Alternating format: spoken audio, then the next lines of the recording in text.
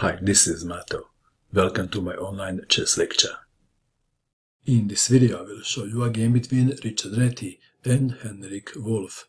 This absolutely amazing chess game was played in 1922. Richard Reti had white pieces and he started with d4. Heinrich Wolf played d5, c4, the queen's gambit, e6 declined, knight to c3, knight to f6, bishop to g5, bishop to e7 and pinning, e3, castling, knight to f3, knight from b to d7, rook to c1, c6, queen to c2, all the standard moves. a6, white to move. In this position, Richard Reti played c5, and he was later criticized for this move. Critics said that with this move, white is releasing the pressure on the pawn on d5. Can black take an advantage of that? Heinrich Wolf played e5. D takes on e5. Knight to g4. It is white to move, and this is the critical moment. Richard Reti played bishop takes on e7. Bishop to f4 should have been considered, and one line goes like this. Knight takes on c5, h3, and the knight must go to h6. Then bishop takes on h6, pawn takes bishop, and the pawn structure around the black king is damaged. Perhaps critics would not criticize c5 pawn push then. Back to our game. Bishop takes on e7 was played, queen takes on e7, knight to a4, defending the pawn on c5, but neglecting the development. Rook to e8, bishop to d3, h6, it is white to move, and this is another critical moment. Knight to d4 was played, let's take it back. e6 should have been considered, and after queen takes on e6, kicking the knight back, and after knight from g to e5, then knight to d4, and white is okay. Back to our game. Knight to d4 was played, knight from d takes on e5, white to move. Perhaps castling should have been considered. Instead, Reti played a knight to b6, attacking the rook.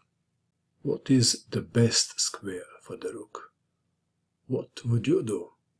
This is now the most interesting moment of the game. Please pause and find the best move for black. Did you pause? What did you find? Heinrich Wolf played this amazing move. Knight takes on f2. Kaboom! This is a killer move. With this move, black is removing the defender of the pawn on e3. White to move. Richard Reti was in shock. He tried to keep his calm by banging his head against the wall. Just kidding. After considering different options, he played bishop to h7 check. Let's take it back. If queen takes on f2, then knight takes on d3, check, winning the queen. And what else? If king takes on f2, then knight to g4 check, and everything is losing. If king to g1, then queen takes on e3 check, king to f1, queen takes on d4. Black is winning. Back to our game. Bishop to h7 check, saving the bishop. King to h8, white to move. Richard Reti castled king's side. He considered knight takes rook, but then he didn't like knight takes rook on h1.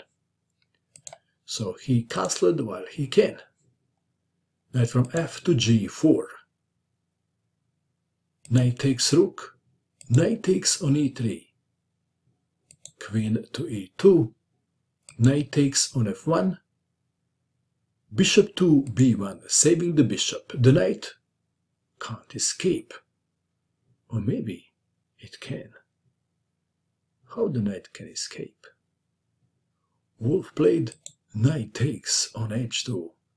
Knight to b6. What happens if king takes knight? If king takes on h2, then knight to g4 is slightly unpleasant. It's check, and after the king moves, queen takes queen. And black is winning.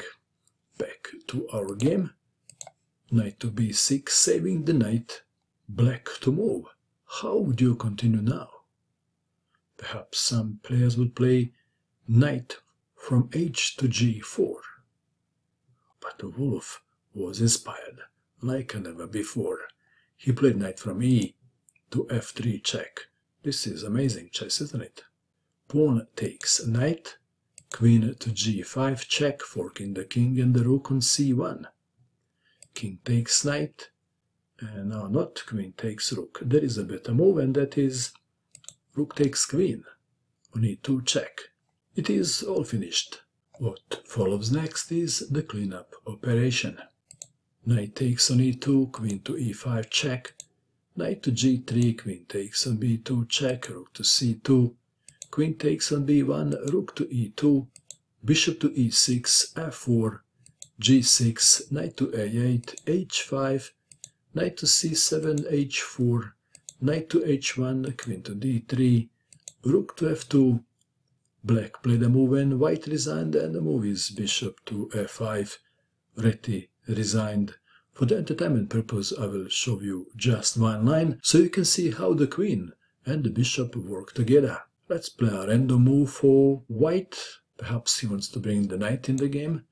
Knight to e8, queen to h3 check, king to g1, bishop to e4, rook to h2, queen to e3 check, rook to f2, bishop takes knight, knight to d6, bishop to f3, knight takes on f7 check, king to g7, knight to g5, queen to e1 check, rook to f1, white to move into checkmate in one, and the move is queen to g3 check. Mate. Wow, what a brilliant game by Heinrich Wolf. What do you think of this game? And that is all. I hope that you enjoyed watching this video. I wish you good luck with your chess, and bye for now.